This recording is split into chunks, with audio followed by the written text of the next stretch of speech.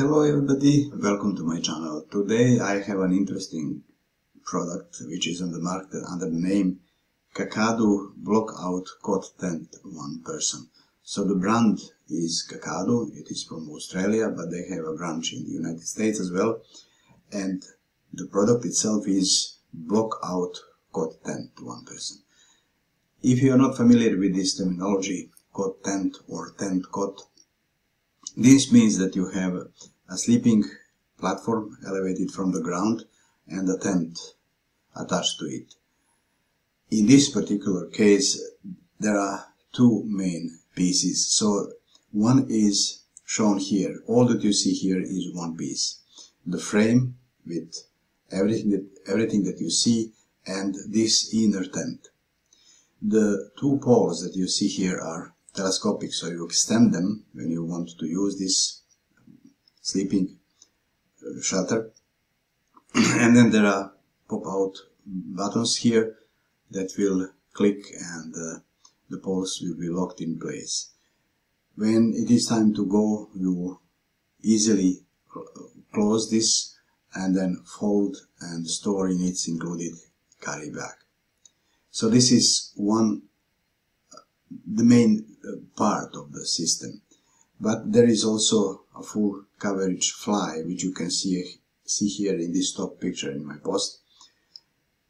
And the fly has three separate flaps with zippers that you can roll up and then have views around. These flaps are actually matched with the inner mesh doors on the inner tent, where you again have zippered design. So these inner mesh doors can also be rolled up and fixed above if you don't want to use them during the day, for example. So there are three access points here. I would say for a solo shelter it's far too many. You can do with one, of course, but the point is that when you have so many openings, you can have excellent ventilation and also views around. To show you a few more features here, so this is the shelter when the fly is fully closed, and you see you have a full protection from the elements. All flaps here are closed, but you can of course keep one of them open.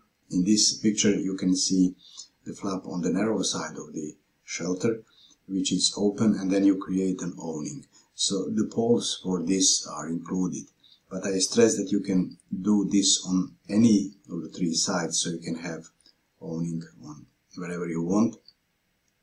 It depends on the wind direction, sun position, and of course privacy. The tent has storage features inside. There are several, actually 4 wall pockets here on the two sides inside, so you can keep all your small items close at hand. And when it is closed, as you see, the fly doesn't go all the way to the ground, but still it is the area underneath the cot is covered, so you can keep some of your stuff underneath and use this space for storage. Regarding the materials, here you see all the elements that are included. So this is the inner tent with the frame, and these are dimensioned 2 poles for the awning. Here is the fly, and then you have also a full set of stakes and guy ropes, and you also the carry bag here shown. The frame is steel as far as I understand, and it is powder coated, while the fabric is something really special. This is essentially polyester, and they call it UV Tech polyester. And the important fact here is that it is with a coating that makes it dark rest and this is behind the phrase "blockout" in the official name of this cot tent. So they claim that when it is fully closed, it blocks 95% of the daylight, so you can sleep longer in the morning. And they also claim that with this coating, the heat inside is reduced, so you can have 20 degrees difference, which is simply amazing. I have many cot tents presented here in the site, and the site is quite old already, and I have never seen a cot tent or tent cot which is dark rest. So right now this is the only example of this type on the market.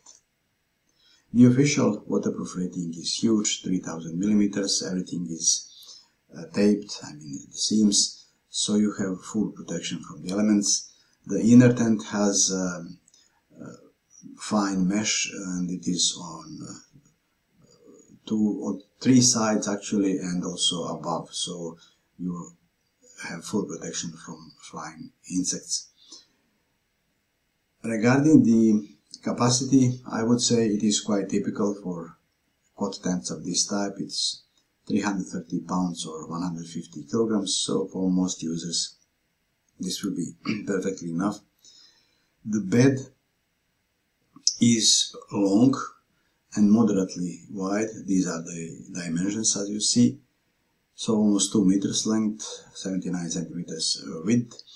But if this is not enough, there is yet another similar cot tent on the market, which is Ostent Bunker Pro. And I will show you the dimensions of this structure. It is 210 centimeters long and 90 centimeters wide. So just to know that you can have a larger option if you need. But of course, with such a larger item, you have more weight.